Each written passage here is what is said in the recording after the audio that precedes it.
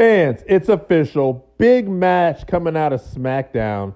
Roman Reigns and Sikoa are going to wrestle Kevin Owens and Sami Zayn at Night of Champions for the Undisputed Tag Team Championship.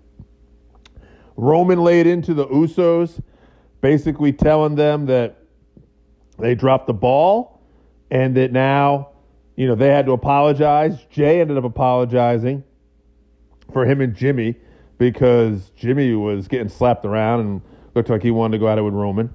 And the Usos said, give us one more chance. And Roman said, the tag belts are coming home. And then Paul made the announcement. It's going to be Roman and Sikoa versus Kevin and Sami. And I got to wonder, could we see the Tribal Chief with all the championships?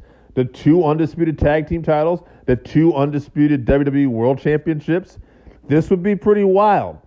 I don't think so, though.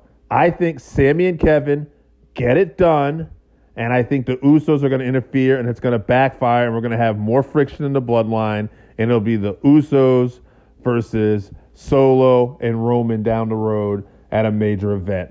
But I want to hear from you people. What do you think is going to happen? Is the bloodline getting all the gold again, or are we going to have more friction? Let me know in the comments, and don't forget to subscribe to the YouTube channel.